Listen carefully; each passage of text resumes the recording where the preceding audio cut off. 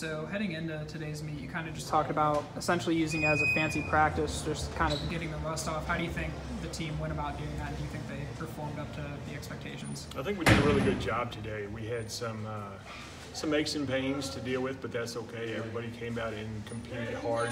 I think we had some really nice performances. The 300s went well.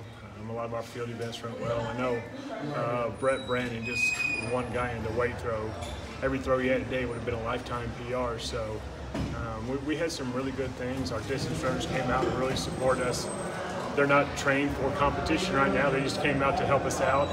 And they all came out and put in a great effort today. It's not about times right now. It's about using this as training, and everybody did a fantastic job with that. So we're really happy.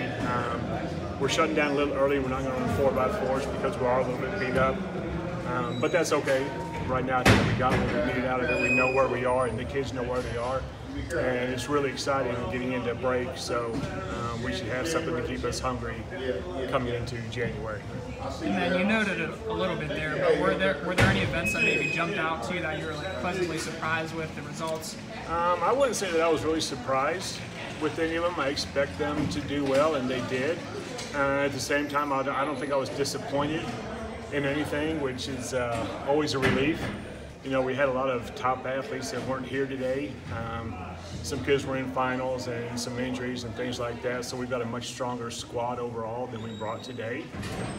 But no, nothing I was disappointed in at all, and as far as surprised, not really at this level. You expect them to do well, you expect them to compete, and they lived up to the expectations today. We were really happy.